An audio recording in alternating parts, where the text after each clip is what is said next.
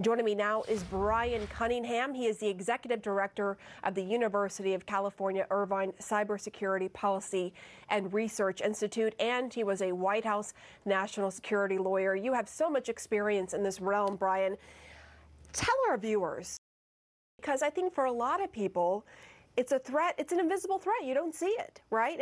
And if you're not impacted directly, it's hard to really care about it day to day. What is your message? Thanks for having me, Pamela. This is very frustrating for me because this ransomware attack on infrastructure threat is both extremely serious from a national security standpoint and completely preventable. And that's what I want your viewers to take away. Completely preventable. Ransomware is one of the easiest attacks to protect against. Back up your file securely, train your employees not to click on suspicious emails, and exercise your crisis response plans. There is no reason why these ransomware attacks have to be successful at all, much less on our critical infrastructure. But what is the real world impact? Why is this such a big deal? Why is the FBI director comparing this to the threat landscape after 9/11?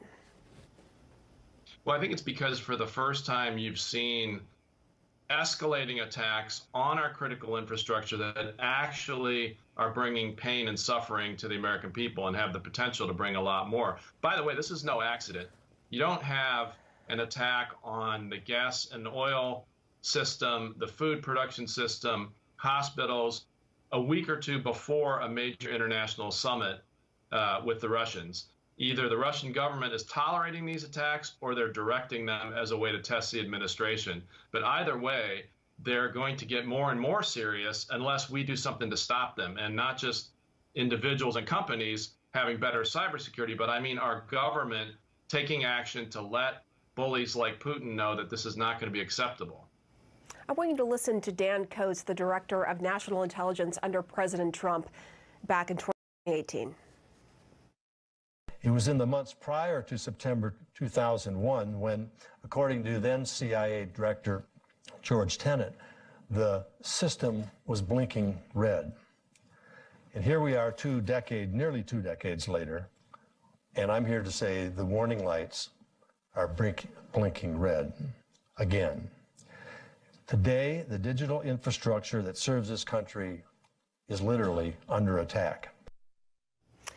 And yet it was just this past Thursday the Justice Department said it will coordinate anti-ransomware efforts with the same protocols as it does for terrorism. Why now? Is that too little too late?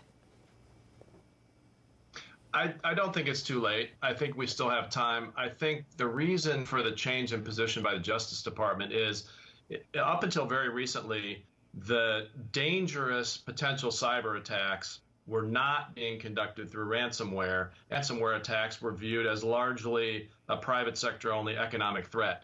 Now that the criminals and or the governments that oppose us are understanding that they can do both.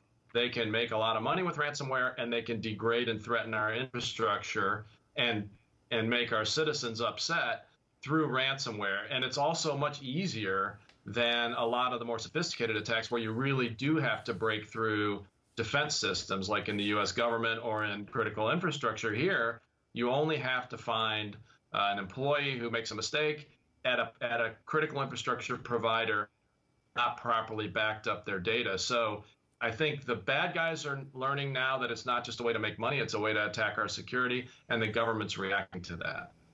All right, Bryan Cunningham, thank you so much for bringing your expertise on this issue to the show. Thank you.